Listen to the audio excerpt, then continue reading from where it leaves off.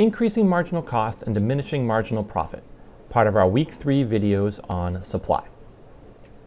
In this video, we're going to discuss another way to define marginal profit, and we'll also discuss how marginal costs and profits depend on quantities.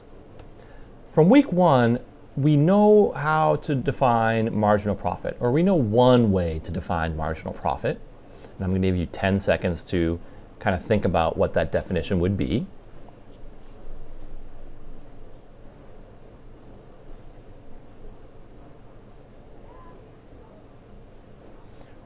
From week 1, we would define marginal profit as the profit of the next unit sold.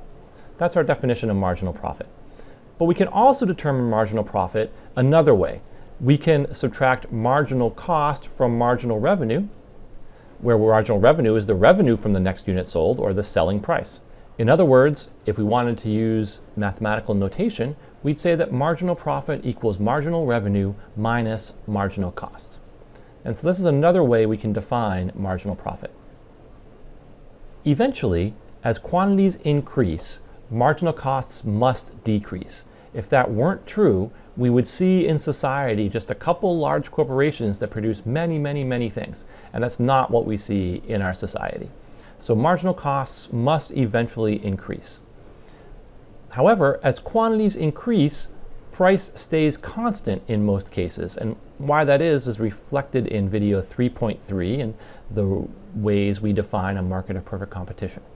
So marginal costs increase, but marginal revenue stays constant. What this means is if marginal profit equals marginal revenue minus marginal cost, and marginal costs rise and marginal revenue stays the same, it must be true that marginal profit will also eventually decrease. We have a term for this. We call this diminishing marginal profit. Now, diminishing is a common term when we do marginal analysis, not just in this case, but in a couple different places, including diminishing marginal benefit, diminishing marginal utility, and the controversial idea of the diminishing marginal value of a dollar. So these are all ways in which we use diminishing marginal. And so I want to take a moment right now to be clear on what diminishing means in these cases. Even though we say marginal profit eventually diminishes, we eventually have diminishing marginal profit, it's still true that marginal profit is always positive, or maybe that it's just non-negative. So as quantities increase, there eventually becomes a point at which marginal profit starts to decrease while still remaining positive, and that's where we have diminishing marginal profit. In other words, the key thing to take away is diminishing marginal profit does not mean negative marginal profit. It just means that marginal profit is lower, and so if we think about total profit, like the sum of all the different marginal profits, that total profit is still increasing, but just increasing at a slower rate. And that's what we mean by diminishing marginal profit.